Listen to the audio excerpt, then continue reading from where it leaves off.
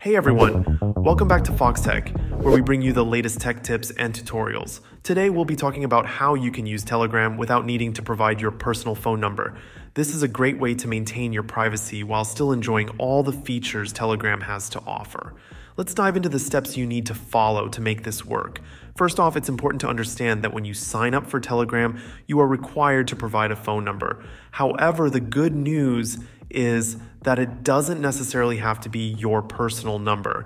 This is where the use of free texting apps comes into play. These apps provide you with a temporary phone number that can be used for various purposes, including signing up for Telegram. There are several free texting apps available that can generate a temporary phone number for you. Some popular options include Google Voice, Pinger, and Text Free. After downloading and setting up one of these apps, it will assign you a temporary phone number. This number can be used just like any regular phone number, including for the purpose of signing up for Telegram. However, a word of caution here. Not all apps that provide phone numbers are created equal. Some of them may not work for receiving verification texts, which are essential for setting up Telegram.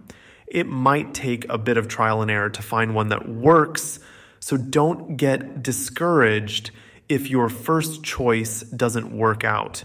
Just be sure to try different apps until you find one that allows you to receive the verification text from Telegram. Once you've found an app that provides a working temporary number, the process becomes straightforward. Start by downloading the Telegram app as you normally would, either from the App Store or Google Play. When you open the app and begin the sign-up process, Telegram will prompt you for a phone number. This is where you should enter the temporary number provided by your texting app. After entering the temporary number, Telegram will send a verification code to that number.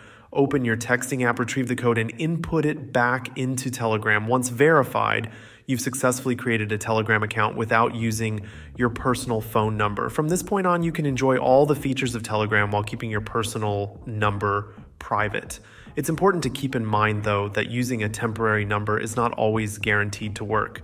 Some of these temporary phone number providers might not support receiving verification texts from Telegram, which is crucial for completing the sign-up process. So be prepared to try a few different apps until you find one that works. That's it for today's tutorial on how to use Telegram without giving out your personal phone number. I hope you found this guide helpful. If you did, please hit the like button and consider subscribing to Foxtecc for more tech tips and tricks. Thanks for watching, and see you guys later.